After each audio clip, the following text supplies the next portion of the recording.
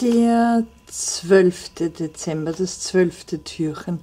Ich bin jeden Tag aufs Neue begeistert und eigentlich berührt davon, wie viel Arbeit ihr euch da immer schon das ganze Jahr macht oder die Monate davor, um mir zum Geburtstag so eine Freude zu machen.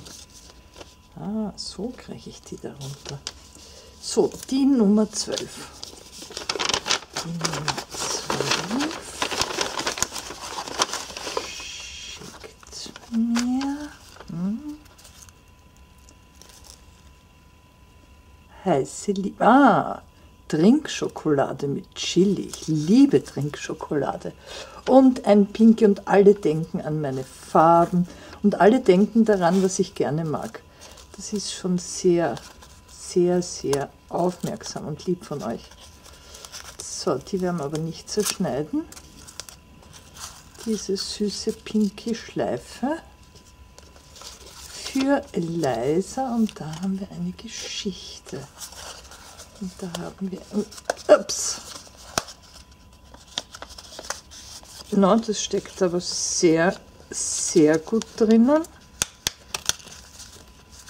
Ah ja, das hatte sich verklemmt.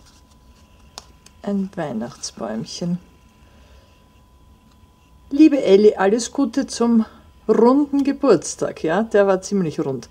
Elisabeth B., Pignasse würde ich meinen. Genieße die Adventszeit. Danke, liebe Namensschwester. Das werde ich tun mit einer Bio-Trinkschokolade mit Chili. Ich glaube, die wird den heutigen Tag auch nicht überleben. Jetzt habe ich gar nicht im Radar, ob ich die Geschichte vorlesen darf. Der kleine Tannenbaum. Ich schaue mal. Von Manfred Küber. Also, ich werde wieder schauen. Es war einmal ein kleiner Tannenbaum im tiefen Tannenwalde.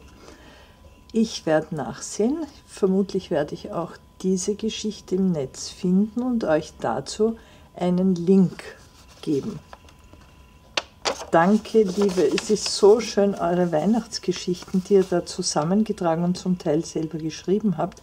Danke, liebe Elisabeth, du hast natürlich ganz mein Farbpotpourri. Sehr schön. Ich werde die heiße Trinkschokolade gleich nachher genießen. Danke.